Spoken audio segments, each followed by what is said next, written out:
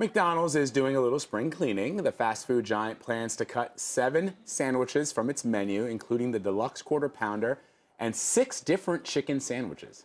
It's part of a plan to roll out a smaller menu in an effort to combat declining sales. The company hopes menu simplification will, quote, speed up service and simplify the ordering process. They just better never get rid of the McRib.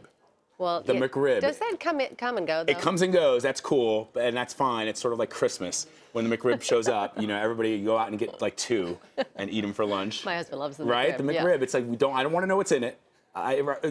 Somebody Sharon is saying it's awful. I've never had it personally. Oh, she loves it. Oh, yeah. We don't know what it's in. You. We don't know what it's made of, and we don't know what's in it, and we don't know.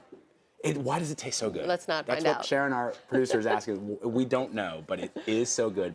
Keep the McRib. Yeah.